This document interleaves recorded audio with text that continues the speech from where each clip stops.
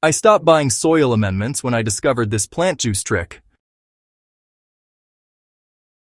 If your plants look healthy above ground but stall, wilt, or underperform, the problem is almost always hidden below the soil surface.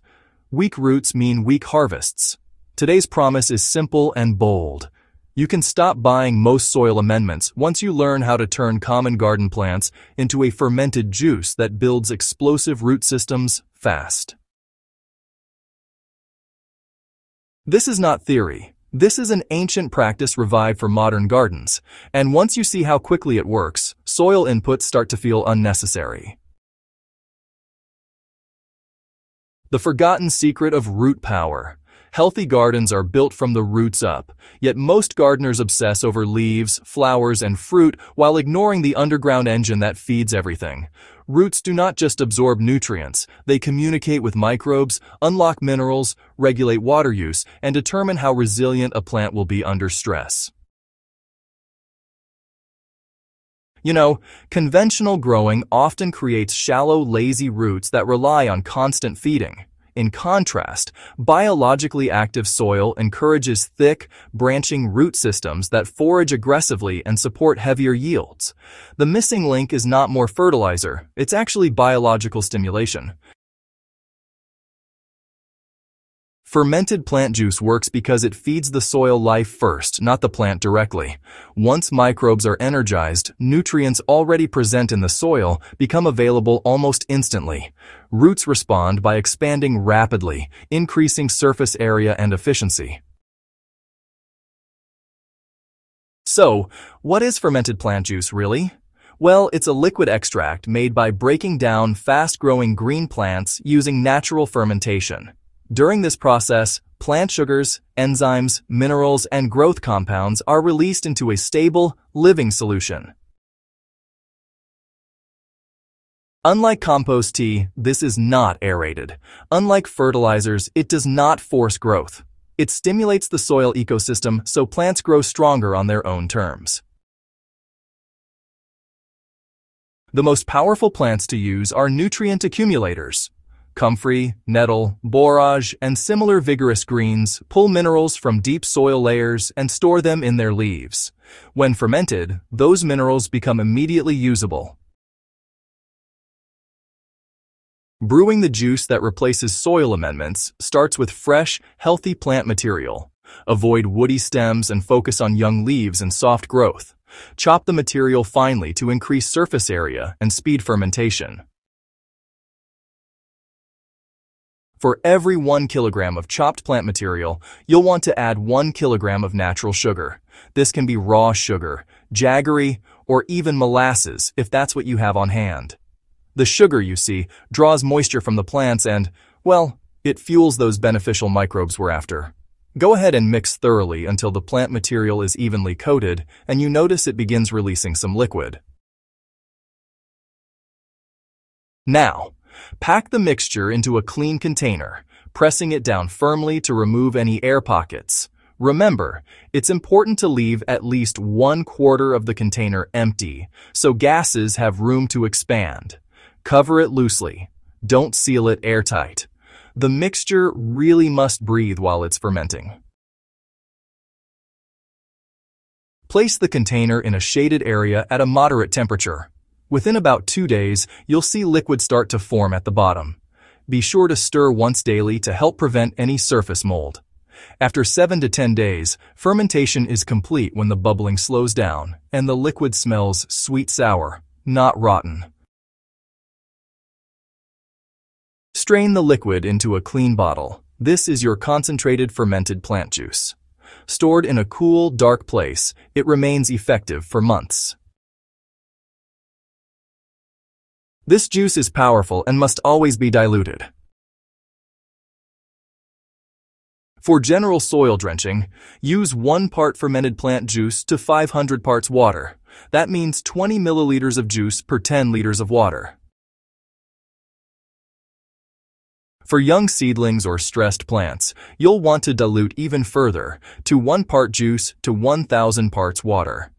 This gentler ratio, folks, stimulates roots without overwhelming those delicate systems. For foliar application, just use 1 part juice to 800 parts water and, make sure to spray early in the morning when leaf pores are open.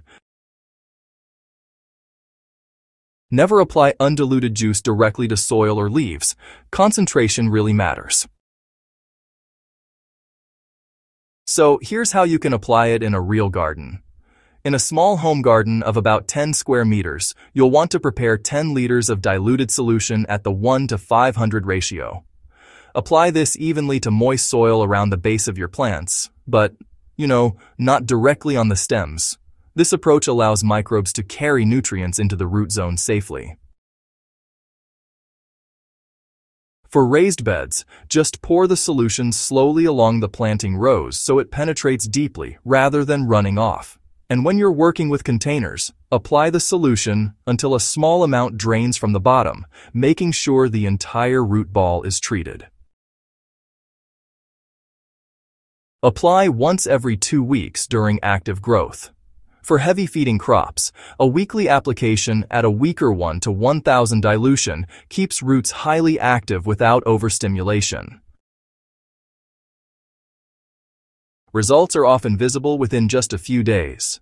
Plants stand more upright, their leaf color deepens, and, growth becomes steady rather than forced. So, why do roots respond so fast? Well, fermented plant juice works quickly because it delivers pre-digested nutrients along with beneficial microbes. These microbes convert locked minerals into forms that plants can actually use, while also producing natural growth hormones that stimulate root branching.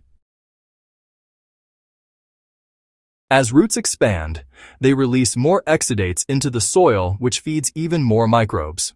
This creates a self-reinforcing cycle where, with each application, soil fertility just keeps getting better. Unlike synthetic inputs, there is no salt buildup, no dependency, and no sudden crash. The soil becomes more resilient with every use.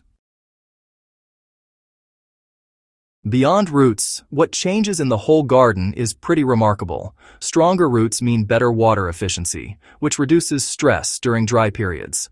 Plants grown with fermented plant juice show improved resistance to pests because balanced nutrition strengthens cell walls and natural defenses.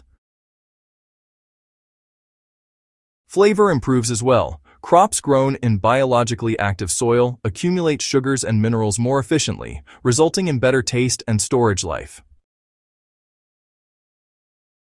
Over time, many gardeners find they no longer need purchase soil amendments at all. Compost just becomes more effective, mulches break down faster, and, soil structure improves naturally.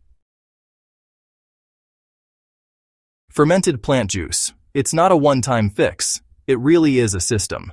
You want to rotate plant materials seasonally to provide a broader mineral profile. And, observe plant responses and adjust dilution rather than increasing strength. Most importantly, stop disturbing the soil excessively. Let roots, microbes, and organic matter build layers of fertility together. This approach turns gardening into regeneration rather than constant correction. If you want deeper roots, stronger plants, and higher yields without endless spending, this plant juice trick changes everything. Once you see the difference underground, you will never look at soil amendments the same way again. If this video helped you rethink how you feed your soil, subscribe to Soil and Crop Central for more timeless, practical growing knowledge. Share this with someone who keeps buying inputs but still struggles with results. Strong gardens start below the surface, and now you know how to build them.